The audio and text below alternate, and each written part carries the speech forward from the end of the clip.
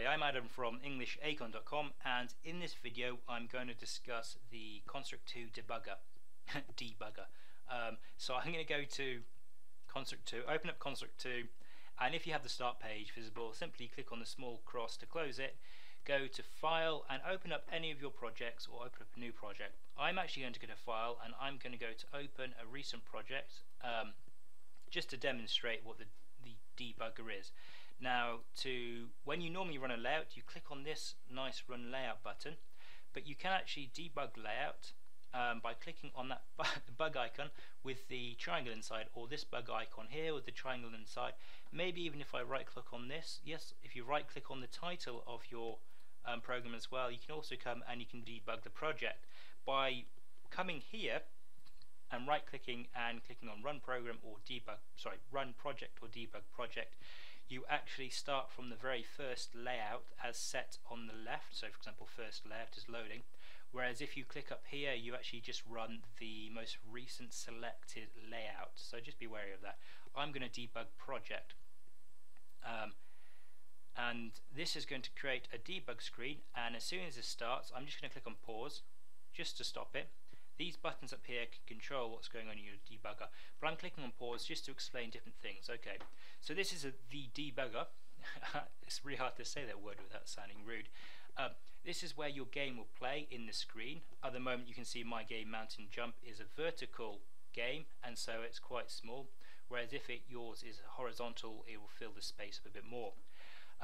You can grab the inspector here to increase or decrease the size of the bottom bracket. You can also, I think, click on here to make the window floating, and you click on it again and it moves it down here. I'm just going to click on resume and then pause just to get this information here again. You simply click on resume or pause to stop the game in motion. Now this information tells you how many objects are in the current layout or on screen, what the current FPS is, what the current percentage of your CPU is used, what the total memory of images is required, and what you're using to display the game, the renderer. In this case it's WebGL, which tends to run better.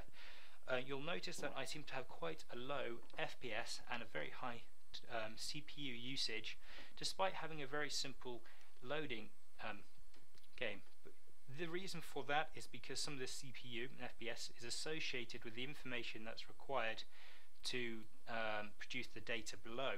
If I come over here to the profile and then click on run, you'll notice that straight away the FPS has increased to almost 60 and the CPU has decreased considerably.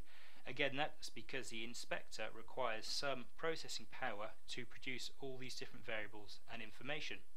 Now if you look down here, you'll notice on the left, and this is within the inspector tab, you'll notice on the left all the objects or plugins associated with your game are included in this scrollable menu.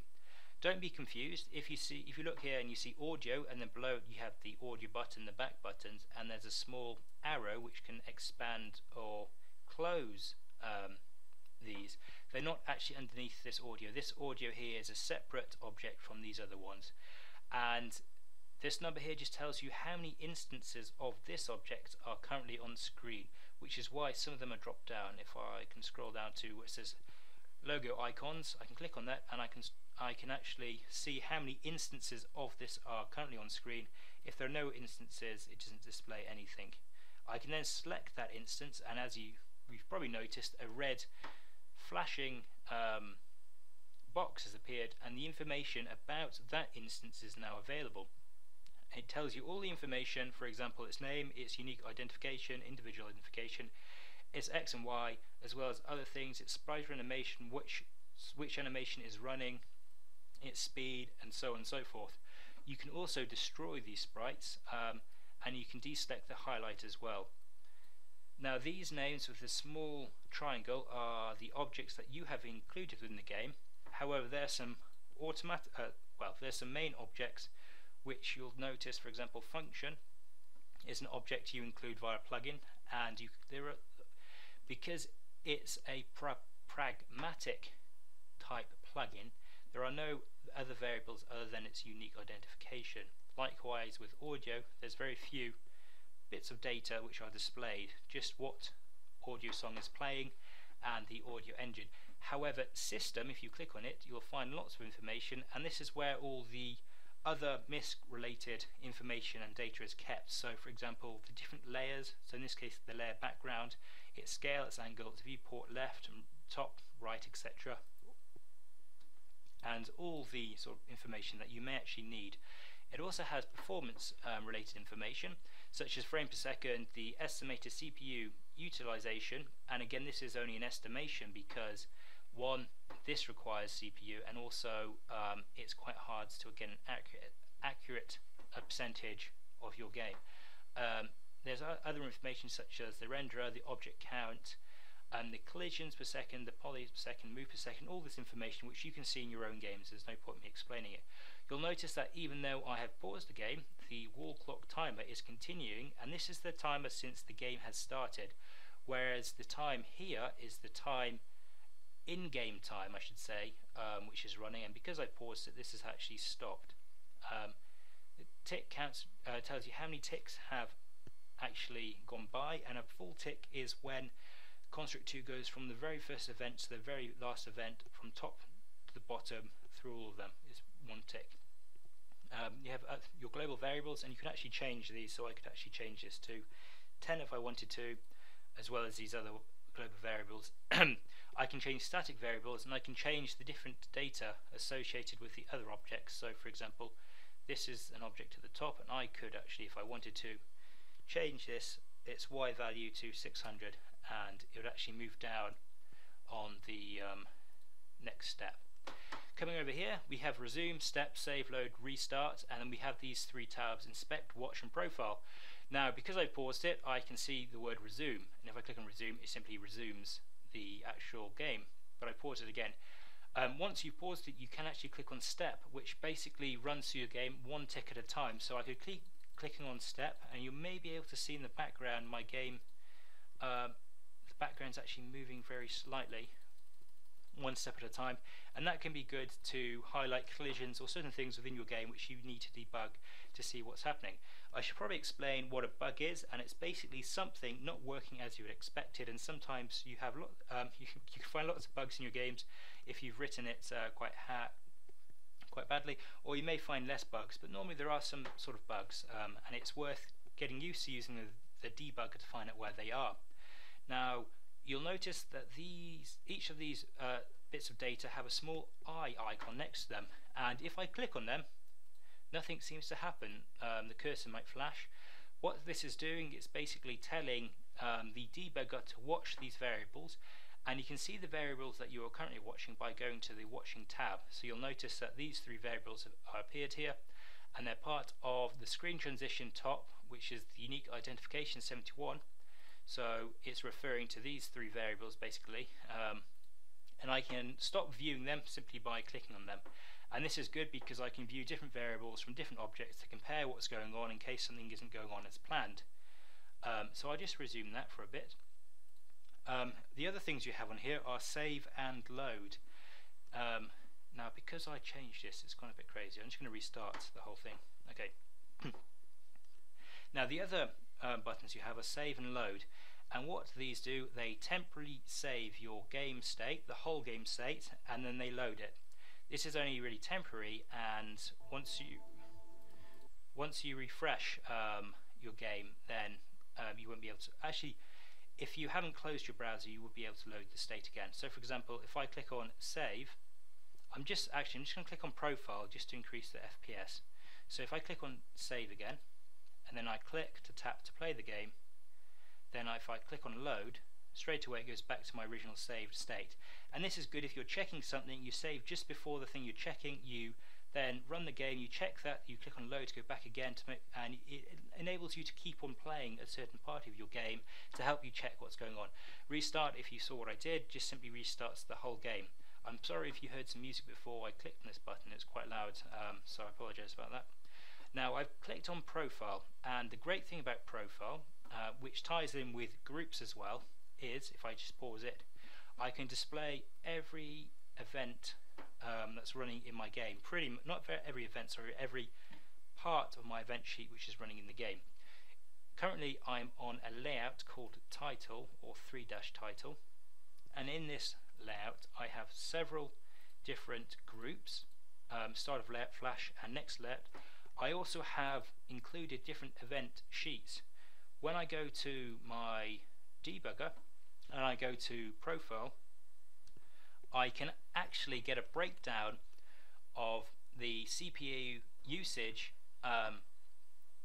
per group. So for example, the group called title start of layout currently has 0 CPU usage, as does title flash, as does title next layout, and this also includes the event sheets which have been included on title 1. So you'll notice it says 1.6, which is the percentage of CPU usage, but none of these groups are actually using anything. That's because in title 3 I also have included these event sheets, and so this 1.6 is referring to the usage from the other event sheets which are listed below, so background, and it's got the groups contained within that event sheet, and it just breaks it down to so that I know which part of my game is computer intensive and which part of my game I need to change. On top of this, the profiler tells you how much CPU memory power is used to draw the calls, which are to draw the images, as well as how the engine running and the physics simulation. You'll notice at the top also there's a note that says this section only measures CPU time. All variables are estimates, and draw calls will be an underestimate where the browser uses multi-threaded rendering. GPU, which is graphics processing units, render times are not shown, and the frame rate may be limited by GPU performance. So that is something to consider as well. So that's the basics of the debugger, and it basically just helps you to improve the performance of your game, especially if your game is a mobile game and you need to know which areas are very intensive and which areas are not intensive. There's another thing you can do which is quite useful with your with the debugger. I'm just going to minimize this window. I'm then going to go to my event sheet, and I'm just going to demonstrate something. It's called, let's see, it's called Breakpoint. Now with conditions and not with events, you can actually use something called Breakpoint. So for example, if I click on this group, right click, and then go to toggle breakpoint, a small icon has now appeared on the left of my screen. I can right click on that group again and click on toggle breakpoint to remove it. I can also select conditions solely, click on breakpoint, and the icon appears to the right of those if it's just that condition selected independently. I'll right click on it to remove it. I can also right click and add a breakpoint to an action, right click again and click on toggle breakpoint to remove it, or I can do it for the whole thing. Right click, click on toggle breakpoint, and now I've got the toggle breakpoint. So what is this toggle breakpoint? Sorry, I'm speeding through. If I again click on title and I click on debug, you'll notice that the debugger works, but it's stopped. If I click on continue, it starts continue, similar to the step before. So what's actually happened here? Well, the breakpoint has actually stopped the current running of the debugger, and if I just minimize this and come here to the event sheet that's currently running, you'll notice that there's now a strange red box around the events that are currently being considered. So at the moment, every 1 second I initiate a flash which lasts for 1 second, which is some of the text, and if I click on continue, it keeps on going back to this breakpoint because this is running. If I click on next, I can actually go through all the different events which are being processed. So this is processed, then the action is processed, and then this group is processed, and if this group isn't processed, it goes on to the next thing, which is within the functions event sheet, because I've included the functions event sheet within this event sheet, and I can go through all the different events which are either called or they may not be called, like in this case. And if they are called, for example, that condition audio equals 0 is met, so then construct 2 started going through these individual actions one after the other, and then consider the next condition. If it was met, it would have gone through the other actions, but it didn't. So this is another thing that the debugger can do. It can go through and tell you which actions are being called and at what point. So you can follow it through, and you can get an idea of the loop cycle that's within Construct 2 as to how your game runs. It runs from top to bottom. If a condition is met, if conditions are met such as this, if these two are met, it will then go and look at the action and do the action, and then go on to the next conditions, and then go to the next action. And this is a good example of how that works. I keep on closing that, sorry. So for example, it goes through, and eventually it get back to it will get back to I'm just going to close that so I can click on next to, yeah, it's got back to the title and all the way back to this breakpoint. If I click on, sorry, I keep on clicking off. If I click on continue, it simply loops through to the breakpoints each time, so it keeps it coming back to the breakpoint, and you can see how quickly Construct 2 loops through this cycle. Now you can add several breakpoints. So for example, I could add a breakpoint here. I think, not yet, I'll just check. You can't add a breakpoint to the start of layout, so you can't always add a breakpoint. Sorry, that's a bookmark. A breakpoint to no, you cannot set a breakpoint here because you can't set it to the start of layout action. It has to be to something else. So if I add one here instead, no, I can't do that because again it's an event on touch. You can't add a breakpoint to an on touch event. So if I go to functions and this group and simply add breakpoint, there's a breakpoint there. So if I go to continue, continue takes you through all the events to the next breakpoint. Then I click on continue again, take me all through the events to the previous breakpoint. And this is how you can test certain parts of your Construct 2 logic, and how you can continue to look at them, and you can even make amendments here as well. Now another thing with the debugger, and this is really the last thing, if you notice at the top, I'm actually running the preview by clicking on the preview or run layout, and this takes me to the local host, and the you have a number behind it as well. If I'm running the debugger, you have a / in debug, but if I get rid of the debug and press enter, I then view the game as I would normally. I can simply go to this address and type / debug, and I can get back to the debugger without having to go back to Construct 2 and clicking on these buttons here. So that's the debugger, that's a general overview. I hope that's helped, and I hope I haven't rushed through that too fast. If you like this video, please feel free to subscribe. Thank you very much for watching this.